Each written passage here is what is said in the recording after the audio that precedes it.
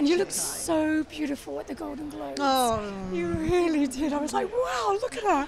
Just stunning, flawless, perfection. And my team, you know, Sabrina and Robert, they just did such an incredible job of the whole thing. So beautiful. Congratulations on your Golden Globe. Has it sunk in? How does it feel? It was, you know, it's like you've been waiting on the sidelines and then suddenly one day an incredible script comes your way and you're suddenly given a chance to play and get off that bench, you know, and play with the big boys. And that night was went to show if you don't give up, you know, you persevere, you know this is what you love, and you know that you will, all you're waiting for is that perfect opportunity to show your chops. And it was pure love. And the messages and things that I've been receiving, it's so overwhelming. Some peers that I've not even met before, but they send flowers, they send gifts saying how happy they are for me, how proud. Oh, see, everybody loves you, Michelle.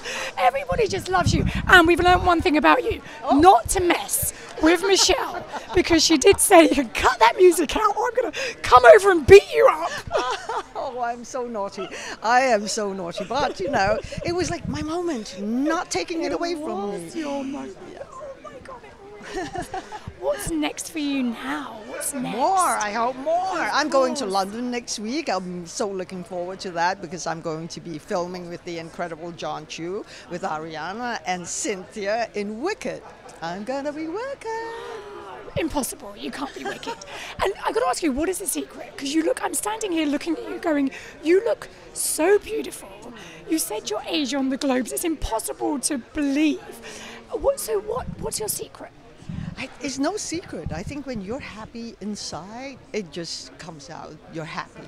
You love. And, you know, that was one thing that Everything Everywhere All at Once spoke about. We all have superpowers. And our superpower and super weapon is love and kindness and compassion.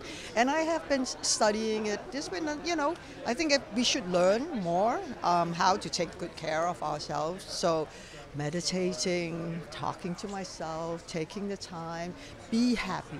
Be happy with you. Don't wait for someone else to make you happy.